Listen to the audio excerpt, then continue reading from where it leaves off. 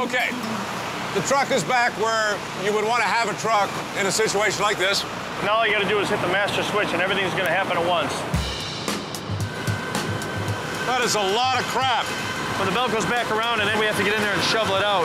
You're probably going to hand me a shovel at some point, aren't you? Do you prefer square or round? Okay, all right. Let me get in there and show you how it's done. All right.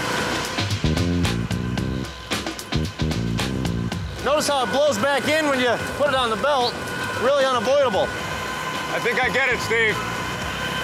Be careful down here. You don't want to get it up outside in that truck. No, I don't. Okay. Careful.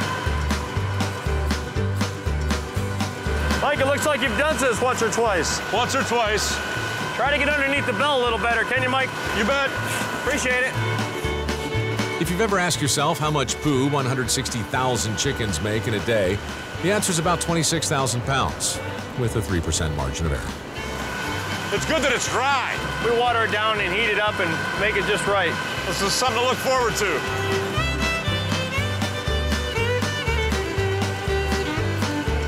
I'd like to hire you on, Mike. You're doing a good job. Thanks.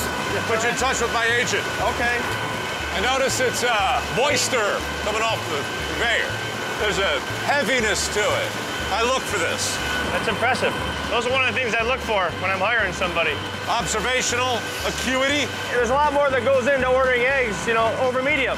This also is involved. You really take a holistic approach. If I see somebody leave a half a plate of eggs there, I almost want to go over and finish it, or at least have a discussion with them. I don't see anything weird about that at all. Oh, well.